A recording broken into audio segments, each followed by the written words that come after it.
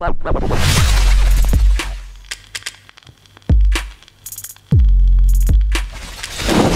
welcome to another video. I'm Lewis, above Miss John, and this is the review of the Crystal Palace game. Manchester City got the win in the end, and that puts the big pressure now on Manchester United. Can they extend their title fight tomorrow? Probably not, but we'll see, innit? We'll see what happens tomorrow. City could be crowned champions tomorrow, the 2nd of May 2021. I'm absolutely buzzing for it. Before we talk about all that, let's set some light targets and stuff. I think, given the fact that we could potentially be Premier League champions tomorrow, but we have to go big. So let's go for 1,500 likes, guys. So make sure you smash the thumbs up button on the video if you do enjoy it. Subscribe to the channel if you're new. We're getting so close to 30,000 subscribers, guys. So help us out. Click that red button and hit the notification bell so you don't miss any of our videos. And guys, I want to tell you about today's sponsor of the video. It is the guys at OneFootball. You don't know what OneFootball is? Well, OneFootball have an app that you can download, right? The link will be in the description. It's also the pinned comment. Download the app. Select your favourite team. I guess most of you will be City fans, so select City as your favourite team, and you get all the City news you could ever want straight to your phone. You get match reports, news reports, transfer news, transfer rumours. You even get some free football on there from time to time. It doesn't cost you a penny, so it's worth downloading. If you don't like it, get rid of it. But it's definitely worth checking out, guys. We use it, and it's actually a sick app, so check it out. Massive thanks to OneFootball. We've scouted Haaland quite a few times on there. We have indeed, yeah. I'm not sure what time you'll be watching this, but DFB podcast is on tonight on the OneFootball app, so you can go check that out for free. Yeah, go check it out. Right, let's get into it. Sergio Aguero got a start today, and he got himself a goal, and what a goal it was as well. Beautiful ball played in. I think it was by Mendy. Yeah. And he gets himself into the box, and he hits it with his laces straight into the roof of the net. Beautiful finish, clinical finish, something that we've not had in this team for a very, very long time. But even put the goal to one side, I thought his all-round play was excellent. I thought he looked sharp. I thought he looked agile. I thought, honestly, he just looked like prime Aguero again. Yeah, he looked match fit instantly. I think you said that in the live stream as well, and I was watching it, and he did. He was very fast on the ball. He looked really good.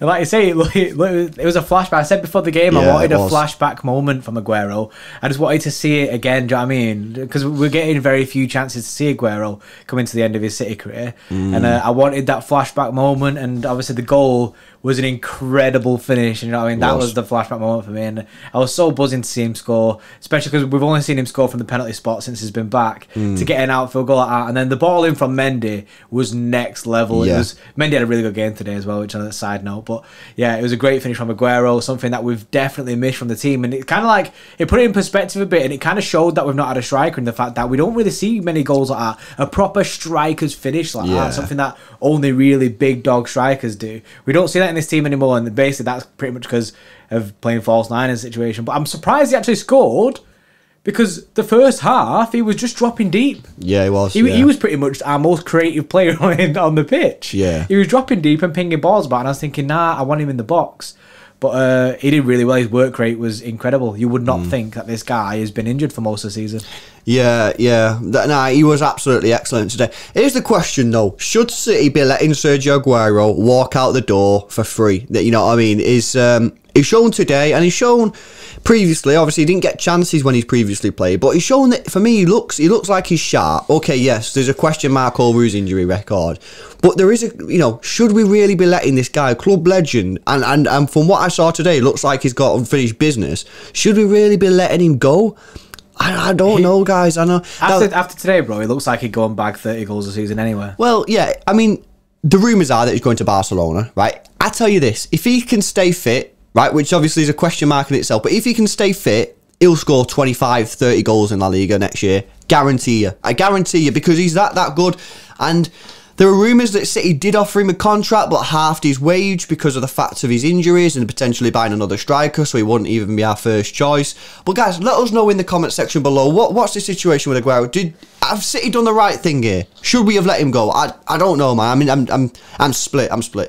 Right, let's move on to someone who hasn't had too much game time this season, but for me, most of the time when he has played, he's impressed me. It's Ferran Torres. Played today off the right-hand side, gets himself a good goal, nice finish. Trying to make things happen on the right, taking players on, linking up nice with Cancelo and Fernandinho quite a bit as well. And I know some people, I can't believe it personally, but some people don't rate this guy, and I have absolutely no reason. I don't get it. I don't get why people don't rate him, because He looks class. He's only young. He's 20 years old or 21 or something. It's going to take him time. He's moved to a different country at a very young age during a pandemic, got the virus, and people are still not happy with his performances. Like, guys, you've got to put it into context here. Like, listen to what I've just said. All that stuff has happened to this young guy in one season. And for me, his performances have been good. He's very clinical. He's a very good finisher.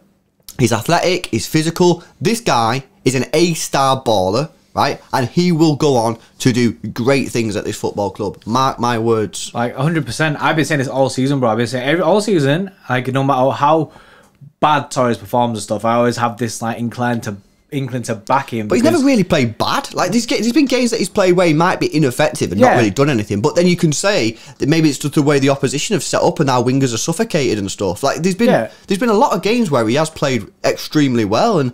But then my point is like, the fact that I've always backed him in the sense that I genuinely think this guy is going to be a world-class striker. I genuinely think he striker or winger. Oh, winger, yeah. He looks like it. He obviously he can play striker, he can play winger, he can play across all the front three. Yeah. He looks mint. And I genuinely think he has so much talent. It's scary how much talent I think he has in it, like in my brain, but it's just about giving him time to show it. And I feel like obviously he has had a difficult year, and it showed it in the goal. The guy cried when he scored. It must have been like a bit of a relief, wasn't like? Do you know what I mean? He must have been so buzzing, and to have that much passion and emotion in that goal, because it has been difficult for him, regardless of, like you said, bro. That's taking Pep's tactics out of the way. Do you know what I mean? That's without Pep's tactics included, which he has to learn the whole new system and everything like that. He's had a difficult year, and I was buzzing to see him get that goal, especially after watching his video of him in training, finishing that we mentioned in the preview. And I just think this guy's got a massive future, and I hope it's at Manchester City. Like, I hope we can keep on to this guy, because I think he's going to be sick. Yeah, look, fans just need to be patient with Ferran Torres, right? It might take a little bit of time, but honestly, I've seen more than enough this season to give me great optimism that this guy is going to be world class. Raheem Sterling, someone who was world class and has kind of dipped off in terms of form. He came back against Tottenham and played pretty decent in the first half. Second half, the whole team saw like a little bit weird. But today, I thought again, today he was positive. He's making good runs. He's driving at the defence. He's using his quick feet. There were a couple of occasions where he probably should have shot. There was maybe a few occasions where he did have a shot and maybe could have done a little bit better. But again, I thought it was very positive performance. He's driving at the defence, which is what we want to see from Raheem Sterling. When Raheem Sterling's at his worst is when he gets the ball and doesn't do anything because maybe his confidence is low or he doesn't want to take on a player. I'm not seeing that right now. I'm seeing him getting the ball and driving at the defence. And he won't take them on every time, because that's not going to happen. Sometimes the defender will actually make a tackle. You know what I mean? Sometimes I think some people believe that when a winger's running at a defender and they get tackled, it's, oh, you got tackled. Yeah, but you know what I mean? You got to appreciate they're playing against good defenders. So I was, you know, I thought the performance today from Sterling was positive, and I think we're on the road to recover with Raheem Sterling, and hopefully very soon we'll see him back to his best. But there's a couple of occasions today where he was very, very close to getting a goal, and maybe that's what we need. Maybe we need Raheem Sterling just get that one goal, and then boom, he'll be at the races. But yeah, I thought very positive. I think he's very optimistic with him. I think he's just lacking that killer finish at the moment. I think, to be fair, you could say that about Says Great as a whole, but I think you are right in the sense that it's literally the final product. That's where it's lacking at the moment. He did have chances today where he looked like he could have scored, but we're close. We are close to seeing him back, and I think you just need to give him time. Like, it's not easy to just fall out of form, get all this slander, do you know what I mean, on Twitter and that, and then just come back like that, because it ain't going to happen. You can't just magic yourself back into form. And then some players obviously take out a team and stuff, and that hasn't worked for him. But then playing him and he's looking confident. He took a free kick, which yes, it did, do you know what I mean, sky over. However, to have the confidence to back yourself to take it, I think we are seeing a more confident Sterling in the last two games that he's played, which is more than what he can say for the whole, well, for most of the season. So I just hope these are it steps forward. It steps forward. Don't know how long it's going to take. However, I think hopefully it'll be soon. Yeah, absolutely. Right, rotation. That's the big debate before the game. We put out a poll on our YouTube channel. If you're subscribed, you get more likely to see the polls, and you can vote in our polls and stuff. The question was before the game: should we go with a completely different starting 11 for Palace? Obviously the answers were no, one game at a time, so play a strong team, or full send a different starting 11. 78% of you thought that Pep Guardiola should have done a full rotation, which is, you know, pretty much what he did, obviously, with the team. Yeah. And it paid off. It paid off because we've rested Mahrez, Foden, Bernardo, Gundogan, Kevin De Bruyne, Walker, Diaz, John Stones, Zinchenko. Like, we've literally rested everyone, of course, obviously by the centre mids, and we got the win, so the momentum carries on, and now we go into PSG with a lot of these players who played today playing well, which is good, because, you know, realistically, they're probably not going to start the game, but at least it gives Pep a decision to make, and obviously you've got all them players rested who played the PSG game, so it puts us in a great position for that PSG game on Tuesday. I think one big thing for me about this rotation was getting Aguero in, because if we're in a difficult position, whether it be in the Champions League semi-final, if we get through into the final, if we need a goal in any of them games, you'd be looking at Aguero. However, we've not seen Aguero score yet other than that penalty.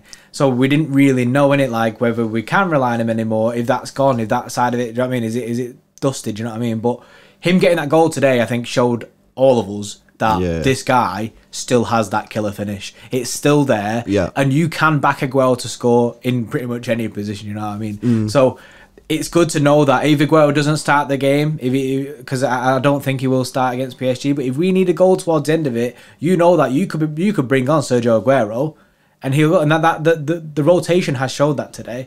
And I think, yes, these players that played can't really book themselves a spot in the PSG game because it's difficult, because you really want a similar team to what started the first one. Yeah. However, I think you're kind of showing that you can rely on a few people to come off the bench and make an actual difference. Yeah, no, absolutely. I think it was the right decision. It's paid off in the sense that we got the win, and now obviously we can go into PSG in a great frame of mind.